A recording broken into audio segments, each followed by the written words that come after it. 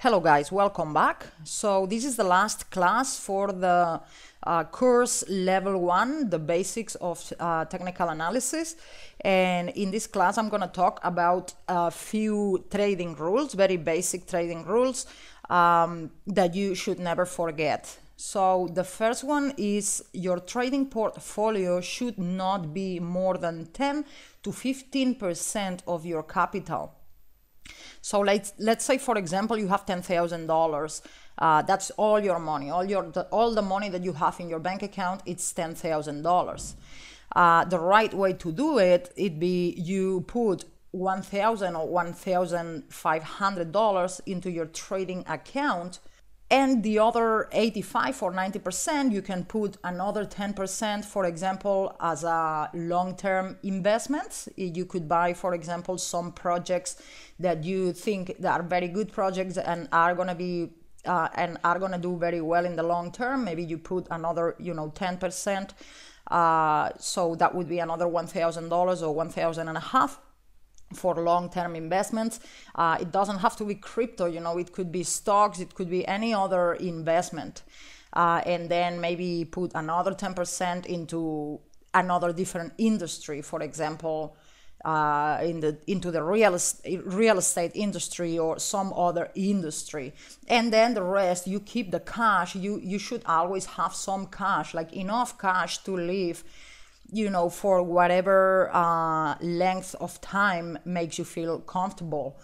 Maybe have enough money to live for 2 years without having to worry. Even if your investments go bad, really bad, you have enough cash to survive, or to live up to your standards or to your expectations, to live for some period of time, 1 year, 2 years, whatever is comfortable for you. Then the second rule is you should not invest more than 1 to 3% of your trading portfolio in one single name or in one single trade. If you're trading, this can be applied for any market, but I know this website and this YouTube channel, it's focused for cryptocurrency market. So there's a lot of new people in the cryptocurrency space that have never traded before. So this is even more important for beginners and new people that's just coming into the investing and trading space right now. So the reason why you should never invest more than 1 to 3% of your trading portfolio in one single trade, it's because, say, for example, your trading account is $1,000, but this is valid for any amount of money because we're talking percentages here. So it can be $100, it can be $1,000, $10,000, $1 million. It doesn't really matter.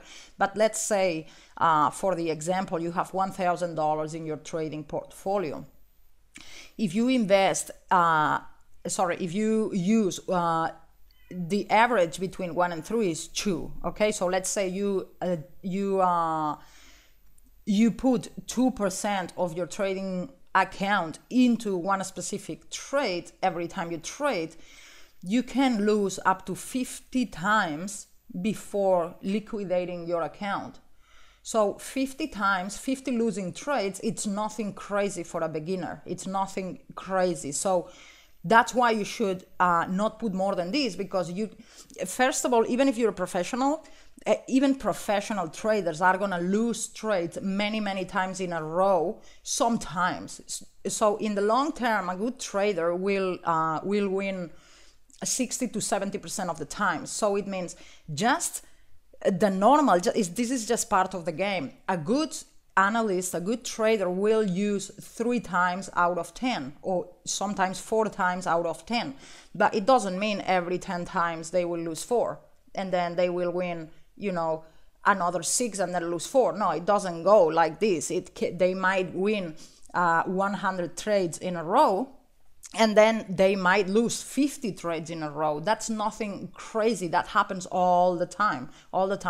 So that's why you don't want to invest more than 1 to 3% in one single position, because that gives you room to lose 50 times in a row, which is, as I said, nothing crazy, before you lose your money completely. Now, of course, even if you lose 50 trades in a row, you probably not going to liquidate your entire account, because even if you lose the trade, unless you let it go down to zero, which I don't think any market will go down to zero, anytime soon. It can correct whatever, 50, 60%.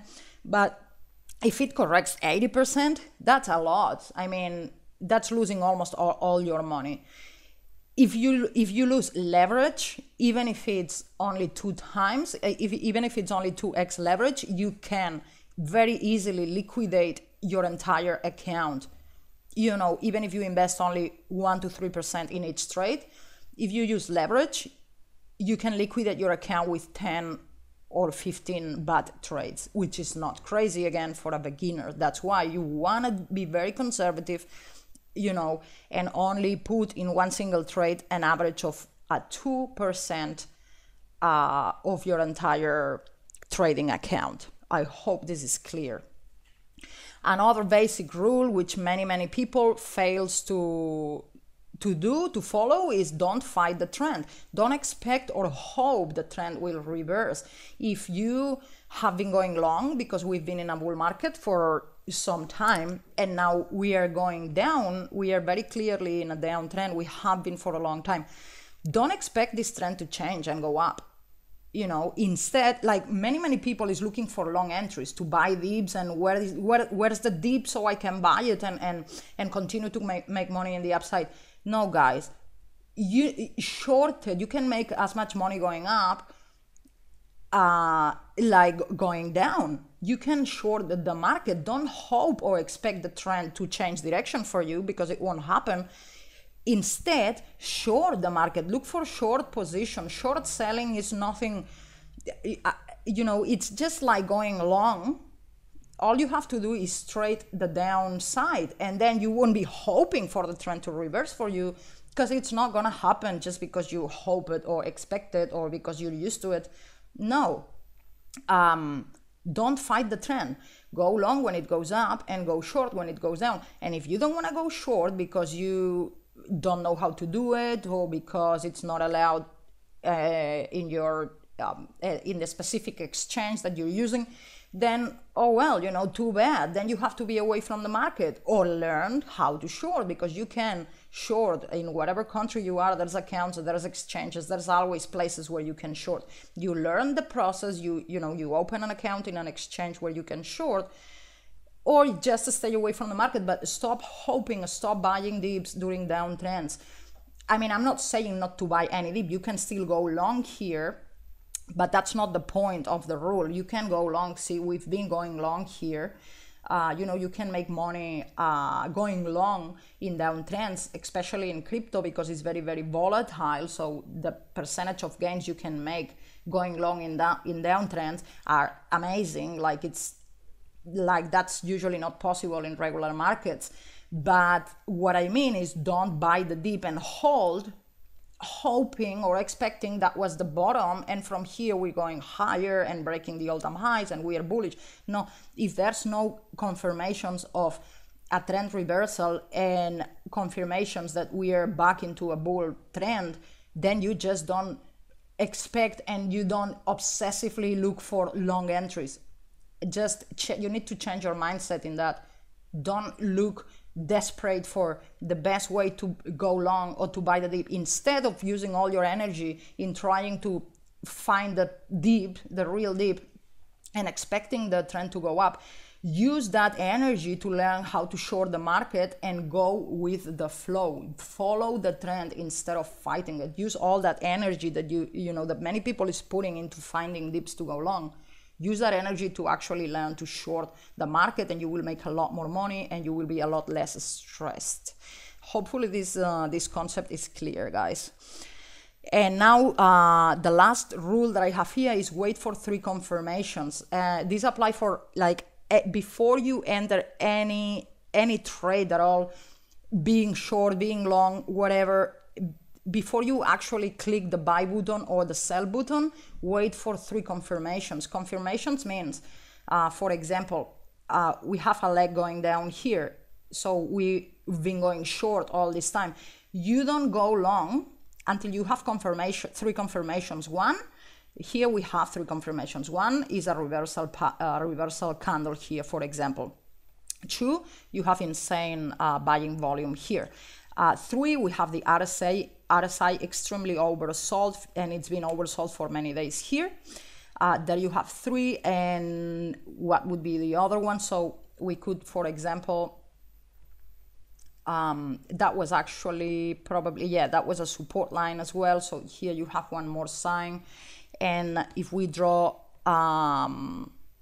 just a trend line here following this downtrend, you wait for this line to be to break, you know, for the price to break this line. So the line would be more or less here. Okay, it was broken here for a little bit, but you know, it didn't close above the line. It closed all the way down here, so that doesn't count as a confirmation. But then you don't enter, you know, you don't try to guess the dip and buy the perfect dip, because you don't know where the dip is. You wait for confirmations, you wait for the volume to show, you wait for the RSI to cross, you wait for this line to be broken and close above it. So you don't need to enter the perfect dip. You can wait a little bit and miss out a percentage of the profits, but you don't enter until the situation is clear, until you have at least three confirmations. And if it's more than three, then well, even better. But at least a minimum three confirmations based on technical analysis that your position, the position that you intend to enter, has a high probability of being a winning trade and not a losing trade. But if you try to guess bottoms before you actually wait for the bounce, I always, well, not I, like any professional trader, they will, unless you're very, very risky, you can buy, for example, when it touches moving average, just when it's touching moving average and we expect a bounce there. Many people, risky traders, will just have their order automatic there, but sometimes that's only one confirmation, and they will win it sometimes. But I don't teach this in my classes. I'm very, very conservative. I'm okay with missing out in profits. But I have a lot less probability of losing trades. My record of losing trades is very, very low because of this. So wait for three confirmations based on technical analysis before you click the buy button or the short sell button. You wait for three technical analysis confirmations. That would be the last rule that I have for this class, guys. And there's some more rules, but this is just a basic course for basic technical analysis. So more advanced rules, especially for risk management, will be added later on in new courses. So that's all for this class, guys. I hope you enjoyed it, and I hope it was clear, and I will see you soon. Bye.